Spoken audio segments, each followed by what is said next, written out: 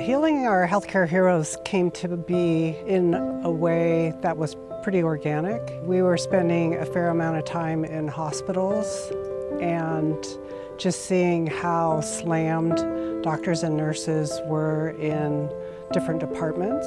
And when the pandemic hit, what we realized was this was only going to get worse. We don't have a lot of times to get in touch even with our emotions because we don't have that capacity. It's either my regular 12 hours, 16 hours, 20 hours every single day.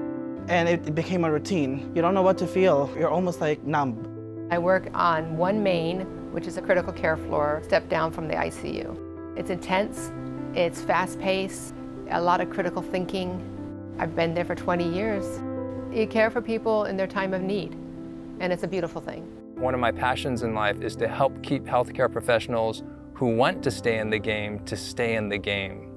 Because burnout is rampant in our ranks. I mean, it's estimated that at least a half of us suffer from burnout, which includes feelings of low self-esteem or disconnection from our patients. What I like about 1440 is that it provides a very broad menu of wellness interventions. 1440 has really become a container where healing happens.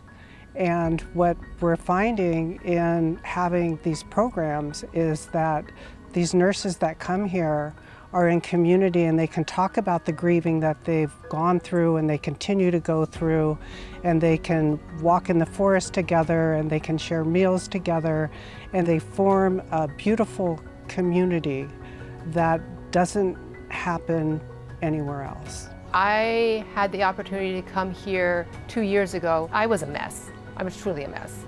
And so when I saw this opportunity, I applied, and it was an amazing journey.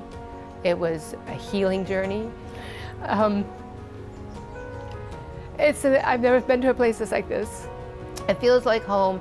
It resonates with my spirit. I feel a lot of peace here. Didn't believe in meditations, didn't believe in, I have to get in touch with my soul. So coming in yesterday was kind of like an eye-opener. The first session that we had, of course, it was rewarding. Today was even more rewarding. Didn't realize that I had so much inside me that I was just brewing, keep on piling up, and now slowly it's coming out. We have wonderful faculty. We have some fabulous curriculum that is delivered on these subjects from people in the medical profession, from doctors themselves studying the challenge of being a doctor or a nurse. And it's also true that in many of the cases, the exchange between people acknowledging the needs and then supporting one another as participants in the program has been as powerful as anything that was said from the stage. We need to eliminate the stigma of talking about mental health. We need to create safe cultures where it's okay to talk about the things that are truly important.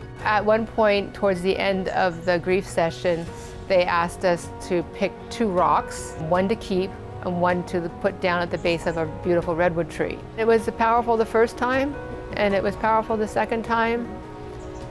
And I can't say enough good things about it. One of the ways we measure the impact of the program is by how many people we've seen come through here. And today, that number is over 2,500 people. Since 2022, I've sent about 3 cohorts so far. So what we've seen with this program is it's helped with our unit staff retention. And on top of that, they've also brought back creative ideas, such as leading projects related to wellness in our hospital.